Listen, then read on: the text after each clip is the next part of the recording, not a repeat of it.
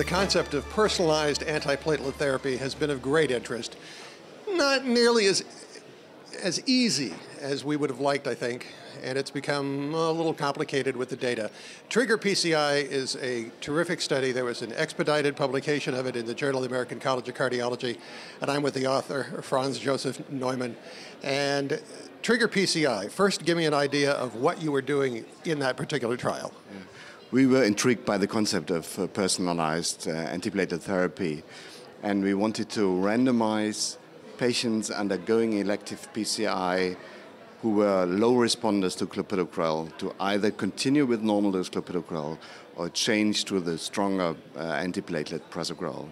And the idea was that this would reduce the incidence of major ischemic events like death and myocardial infarction and stent thrombosis. With the idea that you might be able to come up with a more personalized approach for those people who have problems. That's right. We know in acute coronary syndromes, high-risk acute coronary syndromes, that the stronger platelet inhibition is more effective, irrespective of the responder status to clopidogrel. But in elective PCI, we had some indication that the risk was higher in patients with low response to clopidogrel, and we wanted to reduce this risk by the stronger antiplatelet. So you actually kind of proved the concept. We tried to prove the concept, but we failed, as you can read in the paper, because the incidence of ischemic events of myocardial infarction, stent thrombosis, was very low. With elective PCI, with successful elective PCI, the subsequent incidence of death and myocardial infarction is very low. It was 0.5%.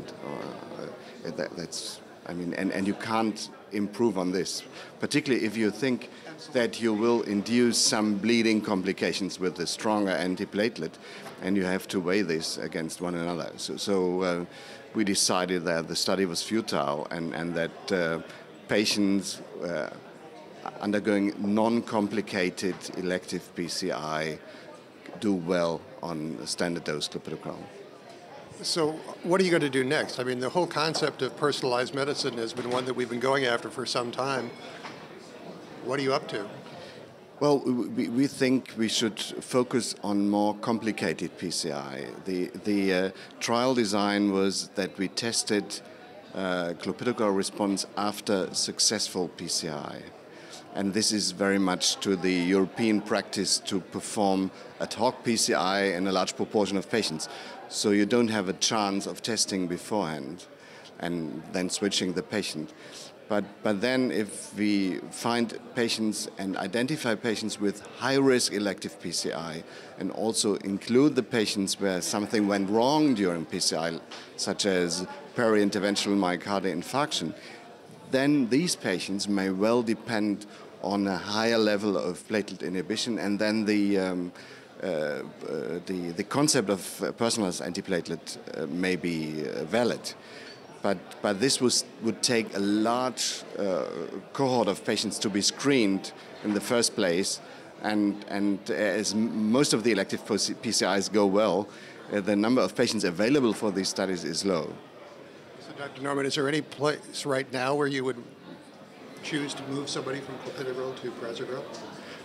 Only if there's myocardial infarction. I mean, then I would say the patient switches from elective PCI to acute coronary syndrome-like setting, and then I think it's reasonable to treat these patients as an acute myocardial infarction. But otherwise, with an elective PCI going well, I wouldn't change anything. So TRIGGER-PCI is the study. It's the Journal of the American College of Cardiology. It was expedited and published online first. Now you can look for it in JACC. I'm Rick McGuire.